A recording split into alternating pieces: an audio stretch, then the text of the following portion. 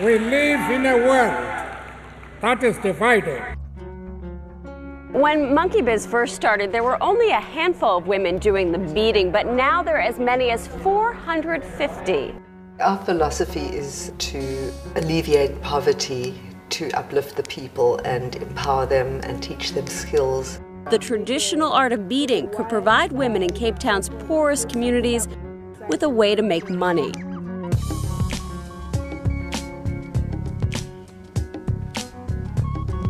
Monkeybiz help people to help themselves.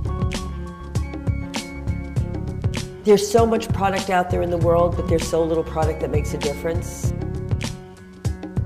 Monkeybiz just makes a difference. We live in a world where the AIDS pandemic threatens the very fabric of our lives.